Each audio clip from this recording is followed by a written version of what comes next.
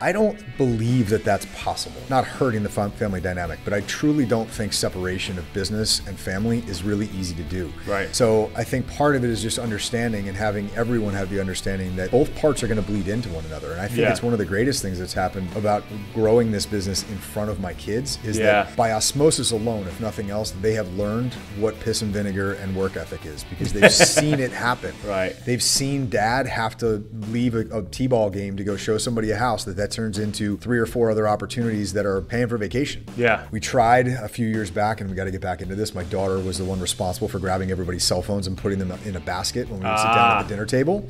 I love that. But every once in a while, there's a call that I got to take, right? And you say, like, guys, look, I understand that we should have a separation here, but this is going to pay for vacation, or this is going to pay for your first year of college, or whatever it is. So I don't see a real separation. The thing I'm getting better at right now is just setting expectations with my clients that after 7 o'clock or 7:30 on a weeknight or on weekends, I'm not going to answer, and just understand I'm going to listen to the messages, but I'm not going to get back to you until I'm available starting again at 7 o'clock on Monday morning.